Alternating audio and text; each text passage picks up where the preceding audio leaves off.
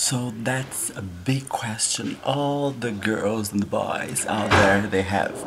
What kind of toilet should I take when I am in drag? Well, when I am in drag, normally what I do is I have to choose, you know, and for the best one, I have to choose the girls. I don't do the boys' toilet because, you know, look how I am dressed with the dress, and a dress doesn't fit a boy's toilet. So what I do is I go to the girls' toilet. That's what I do when I am in drag.